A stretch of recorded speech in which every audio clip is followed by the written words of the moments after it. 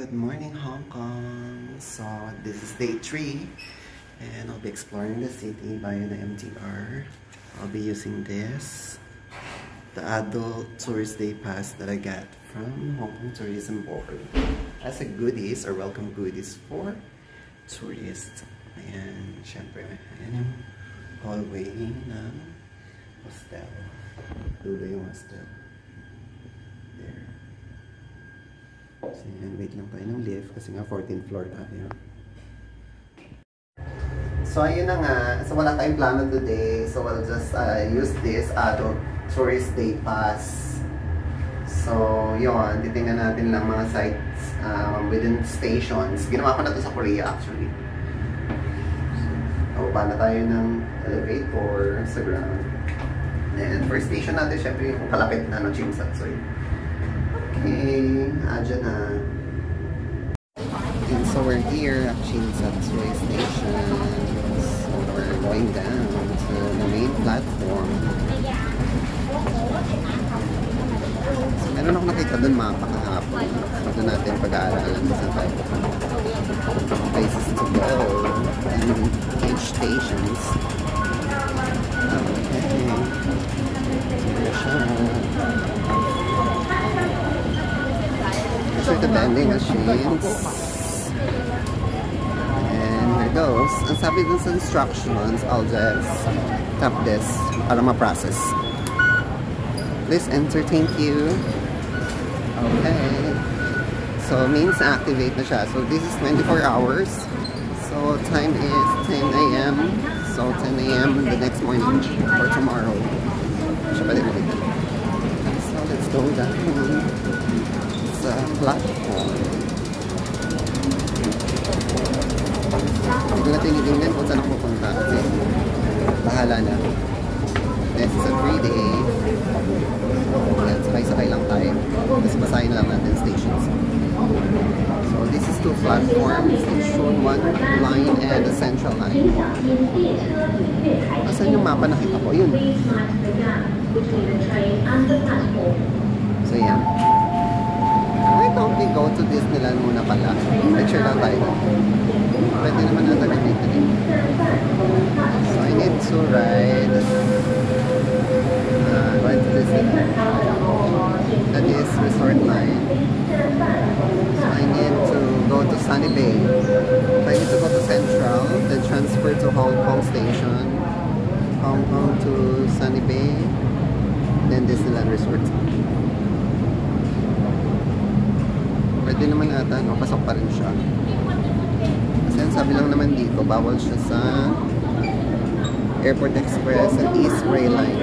So yun, ako pwede dun sa East Rail Line.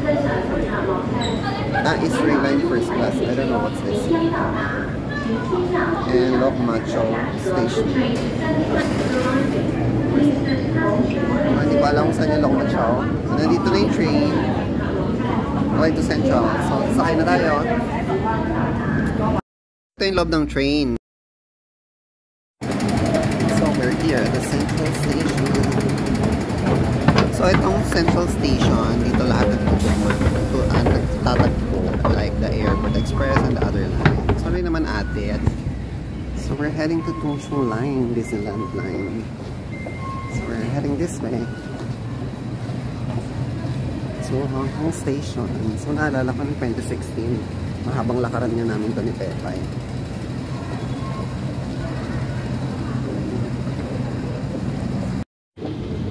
Hindi pa masyadong ganun ka-busy or karami yung tao. Siguro, ito mga late at pupasok. Pero kung mga 12 noon, ito na yung sinasabi kong apakalayo ng nilakad namin. Galing kami noon ng Wan Chai. So, nag-transfer kami to Central Station going to Hong Kong Station. So, yan. Apakahaba ng lakaran. Tung line, Disneyland Resort. So, punta muna tayo doon sa Ngongping 360. Kasi pinakadulo yun eh. Tapos, balik tayo ng Sunny Bay, then Disneyland Resort line. And I just arrived here in Tung Station. Tingnan lang natin yung entrance ni Ngongping 360 cable car. Ayan.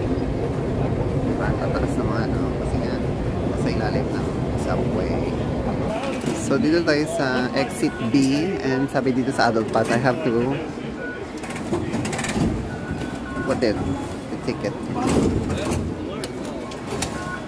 and take it back. That's how I exit. Tap when I entry, then have to insert 4. So yan, nandito na tayo sa exit for Ngongping 360. Pero hindi na tayo mag-cable car. Hindi pa kita dito yung single place lang. So we're here. So city gate, outlet. So this is the Tung station. Shake Shack, Starbucks, Bread and Manger. So doon papunta yung pa-cable car. Parang I believe doon pa siya sa dulo. Pero maulap. So yung ang chance na naman makita yung Buddha napakababa. So let's walk lang. And after this, we're going back to Sunny Bay.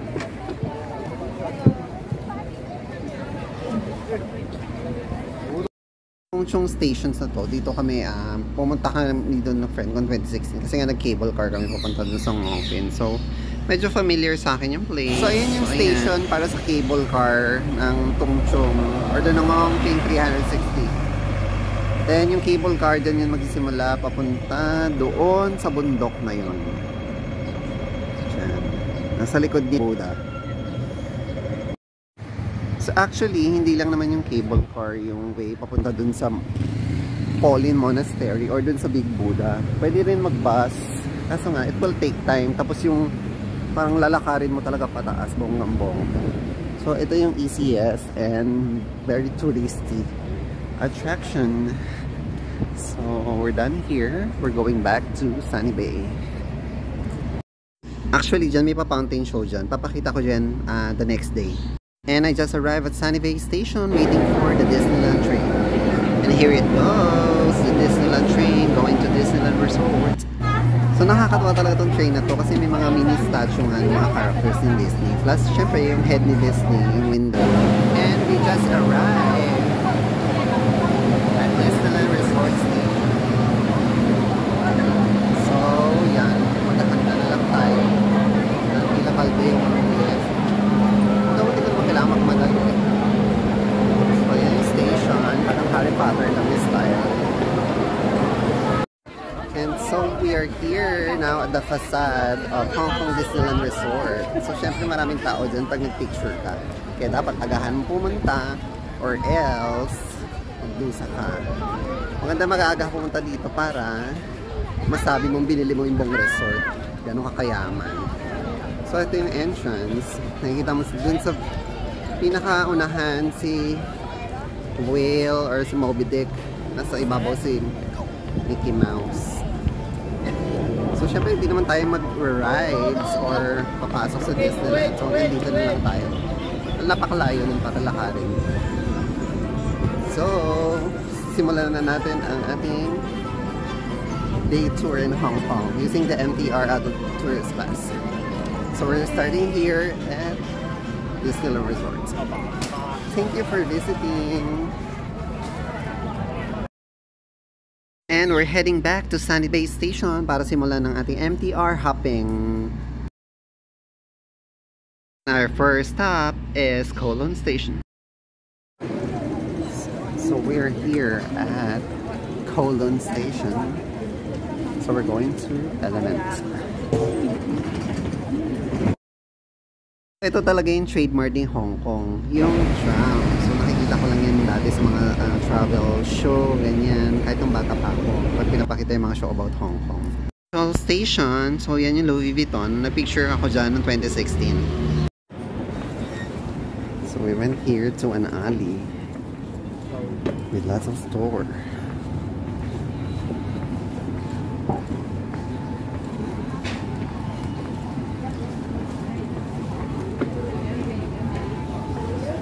So $5 na lang.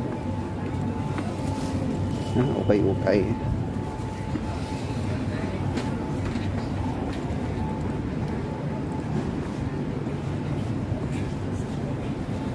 And there's a Pinoy barbershop here. And this side of the road, there's a lot of stores as well.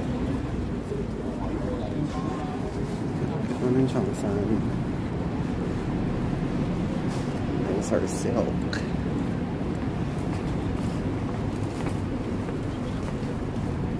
I guess. Oh, this is stickers.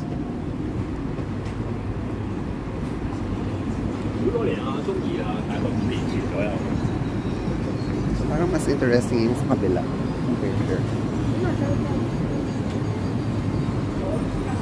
Yeah, it means so nung bata ako, alam ko, pag basta Hong Kong, Giordano ang pasalubong. So ayan, nag-hopping na tayo ulit ng mga train. Bumalik tayo sa Causewaybay from Jordan, where we got our lunch. Siyan pasyal ulit, somewhere.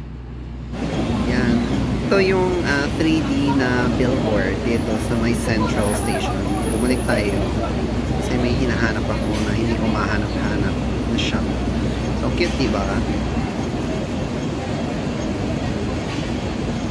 Para sa akin, parang ang lagay nitong street na to ay yung parang fencing din sa Shibuya. So, diba? Sasalubong lahat ng tao. Ayan, after lunch ko dun sa bahay, nabili ko sa Jordan Station, bumalik ako ng Central para libutin pa yung ibang air within Central Station. So, yan, may napuntahan akong church, yung malapit dun sa Peak Tram.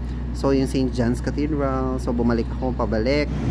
Doon, yan. Ito yung papunta dun sa may pier. And papunta tayo sa MTR ulit, sasakay tayo. Then pass by tayo ng Causewaybay. Then punta tayo ng Wan Chai, through Wan Chai. So I'm here at Wan Chai area. So dito kami nagstay ng friend ko noong 2016. Yun lang, hindi ko alam kung saan dito banda. Pero ito yung surrounding. Yeah, medyo familiar. So wala naman din ako gagawin doon. At wala na rin din yung pastor na tinuluyan na. Walk na tayo. I'm going to the Golden Bauhinia. And that's the news. Oh yan, super walk talaga tayo from Wan Chai Station to Exhibition Center para makapunta tayo dun sa Bauhinia Center. Dinaanan natin yung expo. And so I arrived here at the Golden Kinemesu. Ayan, Diyos ko, napakarami pong turista. So, meron dito sa Golden Flame. So, ito yung Hong Kong Convention and Exhibition Center. Tapos yan, padagat. Sa kabila yung Chimsatsut. Sa lang nag-stay. So, yan. Yan yung paligid. And dun sa may Great Eagle, dyan yung station. So, mamaya babalik na naman ako dyan para lang sumakay ng train. So, basahin nga natin na meron dito. Year na ito yung symbol ng Hong Kong. Kaya maraming pupunta dito ng turista. Lalo yung mga Chinese kasi symbol din sa kanila yan. Uwi na tayo.